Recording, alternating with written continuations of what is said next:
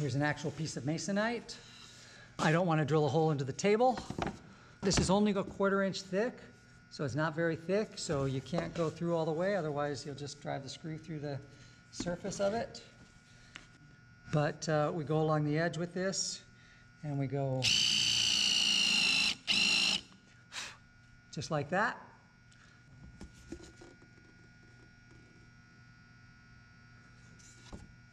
And we usually go about 6 to 8 inches apart, depending on the size of the Masonite. Masonite, actually, we go on a 4-foot side, we'll do 1 on each corner, and then 2 or 3, 1 in the middle, and then 1 more on each side. So that's actually a little bit bigger than 6 to 8 inches apart. But 6 to 8 inches apart is standard for screwing a lid of a plywood onto a platform. That's pretty standard for that. So we're just going to do 6 to 8 inches here, just for the sake of a, example.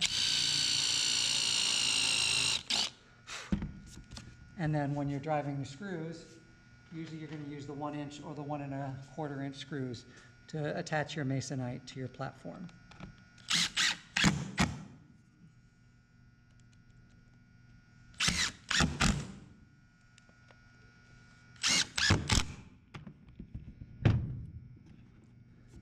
And now we went through the wood, so you can kind of see that.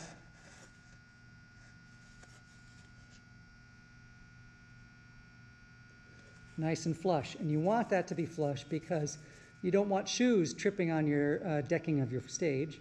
If you're doing some stage combat or some sort of acrobatics or something that's a little more physical, you don't want your actors rolling around on the stage and getting torn up by drywall screw heads. So you need to get that screw below the surface of the Masonite. Now that we've painted our Masonite and prepped it for installation in the playhouse, we need to countersink it. We can countersink it before painting. In this case, I'm going to countersink it after it's been painted. Our general countersinking guideline is 1 for each corner, and on the long boards we put 1 in the middle, and usually 2 in between middle and the end is enough. So that's every 4 feet. There's 1, 2, 3, 4, and then 1, 2, 3, 4. And then the same thing around the sides here. 1, 2, 3, 4 is enough, and all the way around. Assuming this unfinished piece is our Masonite, we're going to talk about placement of our holes. You can get them close to the edge, but you don't need to crowd the edge. You don't need to be exactly this far into the corner. You can be that close to the corner, but you can also be, 3/4 of an inch in. So something like that distance from the edge is okay. Don't bother trying to crowd the corner. So again, 3/4 of an inch in, right there. That one isn't deep enough. It's not going to have the head of the screw go underneath the surface. If you can't eyeball the size of the countersink, you can always have a drywall screw here, and you can just put it in there and just make sure that the head will go below the surface, just like that. These two are good in terms of their distance from the edge. This one's a little bit too close to the edge. And we're looking at that. It's about 3/4, and this is about 1/2 inch or 3/8. And of course, something like that is too far from the edge. There's no real specific rule as where it has to be, but again, just don't crowd your edge and don't be too far on the inside. If you want precise measurements, we can do this. We can go to 4 feet. We can figure out what the 2/3 marks are going to be, because it is going to be 1/3, 1/3, and 1/3. 48 divided by 3 is 18. That would be every 16 inches. I should know that because that's standard stud framing. So there you go. If you want a precise measurement, you're going to be one in the corner and every 16 inches. And if you haven't been paying attention to your tape measure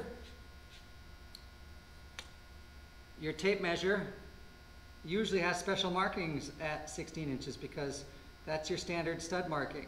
Every 16 inches is your standard stud wall for house construction, for wall construction. So 16 is red, 32 is red, 48 is red, 64 is red.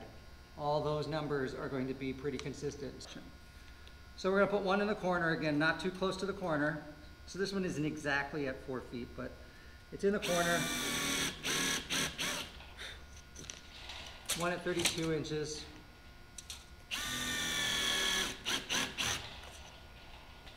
One at 16 inches.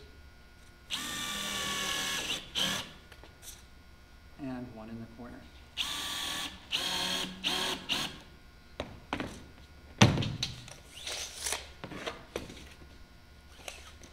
Going the long 8-foot distance.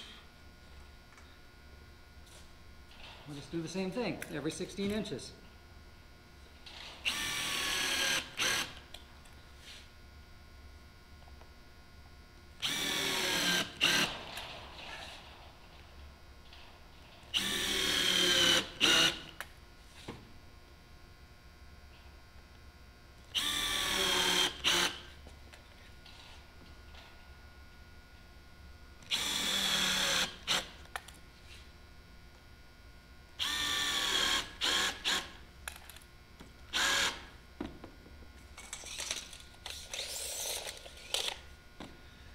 I'm just going to eyeball it now.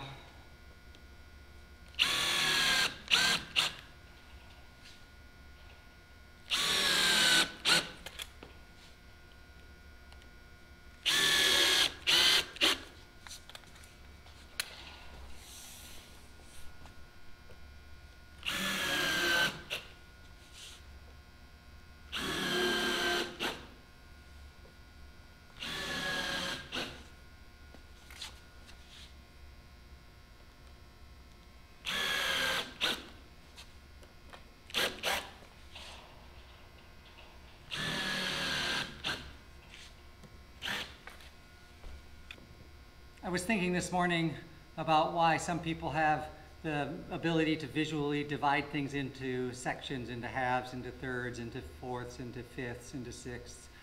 And I think mostly it's because people don't practice it. And that's why you can measure this out and be precise, and if you want all of your stage floor to be really nice and clean looking, that's probably the way to go. But it's also useful to practice those skills of dividing things into thirds. Dividing things in half is easy. You've got two pieces and you cut it down the middle, and then you cut that down the middle. But if you have to divide any of those sections into thirds, that's a little bit harder. And I think if just people practiced dividing things into thirds or dividing things into fifths, it would be, it accentuates and heightens and builds your visual ability to see proportions and to assign proportions. These we measured precisely. I could go and find out how accurate my eyeballing was here. 80 inches is here, so I'm an inch and a half off. 64 is here, I'm almost 2 inches off. 4 feet, I'm an inch off. 32, I'm a half an inch off, and 16, I'm about half to 3/4 of an inch off. But again, unless this is something that's got the visual quality for looking good, this is 1.25 inches off. I overshot this one by 3 inches. I think eyeballing it like this for the stage floor is fine. We're just going to walk on it. It's going to get into several coats of paint over this lifetime.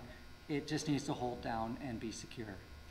So we just do the perimeter when we're doing Masonite for the stage floor, and we don't put any screws in the middle, and we don't do any extra than this until we put it down, and then we only add additional screw points where needed, And usually you don't need any more. If your stage floor is nice and even and level and clean, then this will hold it in place. It won't buckle up or anything. But occasionally some moisture will get under something and it'll buckle in spots, and you might have to put 1 or 2 in the middle. But we don't start with putting them in the middle, just in the perimeter. And if we need to put extras here, if I plow through here with my countersink on one spot, I just drill another hole next to it. It's fine. Or you can toss the whole piece and get a brand new piece. That works as well.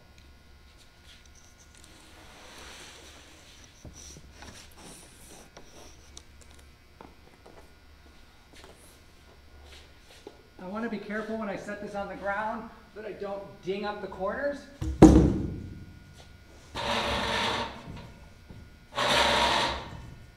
If I ding up the corners, then I don't have a nice, consistent, clean, and even floor.